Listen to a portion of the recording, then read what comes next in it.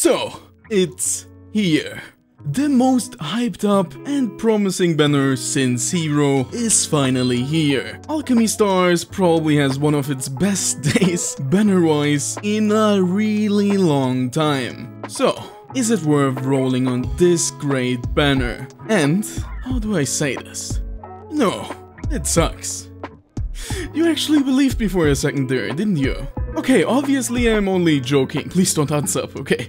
It was just a joke. Obviously this banner is great, but how great? Well, we will clear up that question after I quickly thank my channel members. Thank you guys so much for supporting me, and of course an extra big shout out to the Grand Warlock. Back to these two beautiful characters. And of course, let's start with the a bit more boring character, except if you're a husbando lover, then he's probably your wet dream. Of course I'm talking about 5-star Nadine Roy. In my preemptive evaluation video I already talked quite a lot about him, but how good is he really?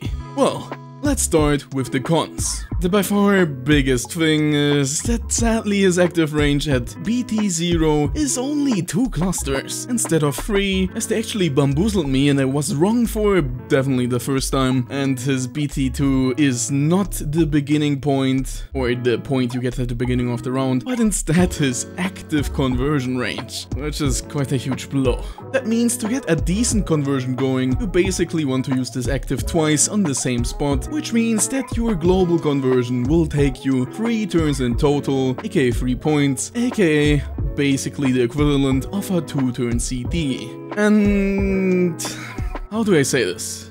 Well, I already speculated in the preemptive evaluation video that he might have around equal heals than Nadine, but sadly, at the same level A3 level 1, EQ 10, he heals less than Nadine. So, not only do you first need to get these bees onto the field, which also can easily die in actual gameplay, like Eclipsites are really hungry for bees. Like they are hungry and their main food for today on their menu are bees. And that's not all, you also need to be in their range, at least your chain combo, which is sadly only starting at 2 surrounding clusters and then goes up at tier 2 and tier 3 to 3 surrounding clusters. So not only is he quite restricted in a lot of ways, but you also need to be kind of big brain. You need to place these bees down somewhere safe, where they can't be easily destroyed and where you can also easily reach them, which is not always that easy of a task. But enough negativity, let's go to the pros, because there's also quite a lot of them. First off, the most obvious thing is, he works quite similar to Novio, where he has a heal and damage in his chain, even though the heal isn't connected to his chain itself, but works through his equipment. We already talked about how it's restricted in range, but most of the time that doesn't matter as much, and obviously this also means that his heal is at a chain of 4 instead of 5, which is kind of the standard. And obviously this also means, in results, that you don't lose out on too much damage if you are going to use Roy. And the next thing is enabled through the extra point we ignored in the other video. And that's that he can actually use the skill to convert one of the tiles in 2 surrounding clusters on turn 1, which is pretty good and enables a lot more possibilities. And speaking of his conversion, it's actually quite great. Even though you only have a limited range, it's basically at a 1-turn CD for that limited range and a 2-turn CD for a global range, which is still better than Nadine and basically still one of your best select tile conversion options in Thunder. My first impression verdict for him on day 1 is still going to be strong. I was very conflicted giving him this rating last video and also this video. There's still a chance he might fall down, but I think he's still good enough. Just giving heals and damage, having a decent quantity but less quality than Nadine is pretty fine. I would just say the rule of thumb is going to be, if you need a real dedicated healer, you are still going to use Nadine. If you only need some heals but also want some damage and conversion, then Roy is your boy. But once again, one big thing is, if you want to use him, I will give you a high recommendation to at least try to get BT2, else he is going to be somewhat clunky often. He is still very potent at BT0, but BT2 really helps. And now, you know what time it is. it's time to bring out the big guns. Yeah, not the big guns you were thinking about, okay? Obviously, I'm talking about the newest 6-star character, Blue Hero. Azure. Yeah, sorry, I mistook the name. What can I say? I, and also many others, hyped her up a lot. And not for any dumb reasons. On paper, she looked insane. There were some things that weren't really clear about her skill set. But now, I am enlightened. I played her for a bunch of hours, so now I can tell her how I truly feel about her. And obviously, once again, we're going to start off with the cons. And the first thing is something that I sadly completely ignored while reading the text, because it was quite obvious based on the wording. The Mirage Strike only hits once per enemy. It's basically a sniper-like ability, which also means that the Mirage Strike is not going to surprise you with any big numbers. And the second biggest problem thing about her is that you need to be in the range of her Mirage for high enough damage. Obviously, while she might have many big things, like her rifles, her attack stat isn't one of these. So you want to really be in the range of the Mirage, which is reduced if you don't have BT3, but that's normally not the biggest problem if you just play properly and don't have any skill issues. And that's it. There's no real cons besides these two while using Azure. I'm not kidding. There really isn't. In fact, let me tell you, Azure is actually better than I thought.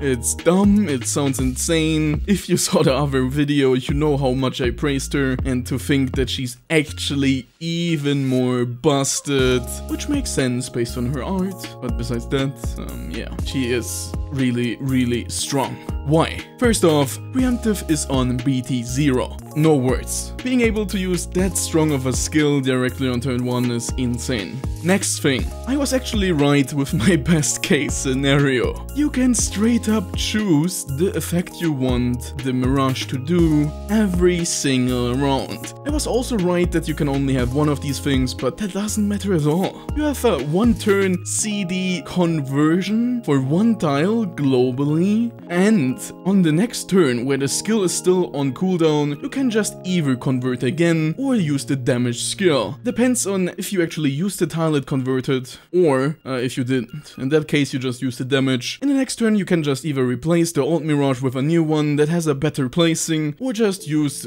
the damage again, or the conversion again. Or you can just use the strike, but this time on the same place, to trigger the enhanced Mirage Strike, because this thing does insane damage. Even though this is still single target damage, it's nothing to scoff at. Like, that damage is kind of insane. Which means the normal Mirage Strike, not the best. The enhanced Mirage Strike, absolutely insane. And while we're already talking about damage, not only does this enhanced Mirage Strike deal insane single target damage, she herself does it as well. Because of her constant double chain. Having your Mirage always copy your tier 1 chain leads to insane damage numbers on multi and single tile. I tested her versus the best single target water character, which in my eyes is Fleur, and she is on par with him. He is like BT4 or something, and BT0 Azure almost reaches his damage on a single target burst team, thanks to her chain being so damn crazy with her Mirage, and it also works obviously with Hydra, which means you can have 4 chains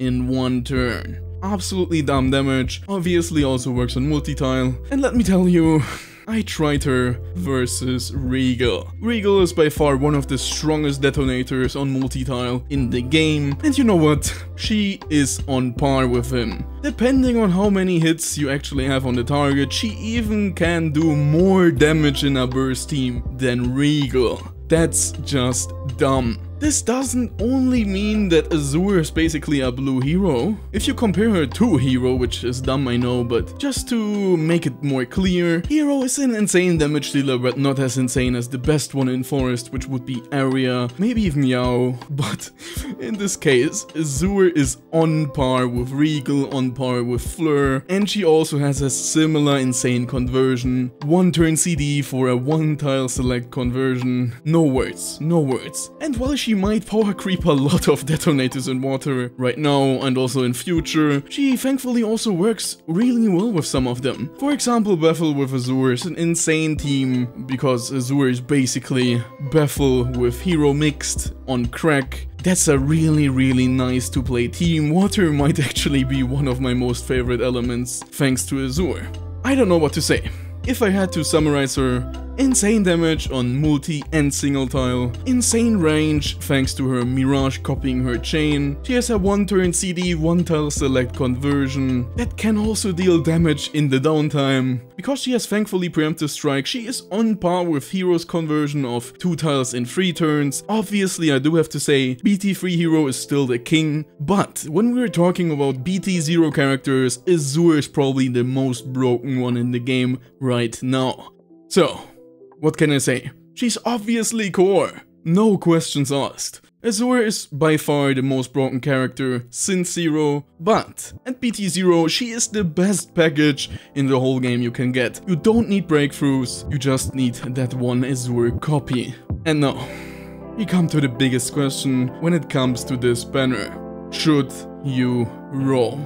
And obviously, it's a yes. Honestly, I would call this banner a must roll. It's basically the second must roll banner since Zero, but let me rephrase it, because I know a lot of people are very worried about the anniversary being so close. Reinhardt might be up on the horizon, but let me explain my thoughts behind this. Right now, you have a banner with 2 really good characters, one of them being one of the best characters in the game, if not the best at BT0, and you can roll on this right now and get it right now. The anniversary is still a bit away, and we don't know what we will get. It might be Reinhardt, it might not be Reinhardt, it might be a similar situation to Bethlehem. You might need 2, 3, 6 breakthroughs to make the character good. Obviously, it might also be the most broken character in the game, we don't know. So, the facts are, we don't know what anniversary will have, but we do know what we have right in front of our eyes. An insane character. So,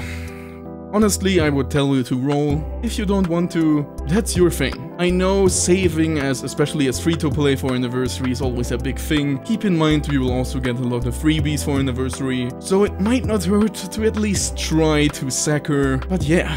If you're a water main, it is definitely a must-roll banner. If you're thinking about playing water in the future, it's a must-roll banner. If you're thinking about rolling for Bethlehem on anniversary, it's also a must-roll banner. If you don't like water, sure, I guess you can skip. But if you care about meta or gameplay or even interesting artworks, I would say roll. If you're still not convinced and want a more in-depth review on her, you can wait for that. It's going to happen probably around early next week, maybe even on Sunday already. I will take my sweet time to truly test her out. I'm gonna have a lot of fun with her, and I hope you do too. That was all from me. Have a nice day, and see you next time.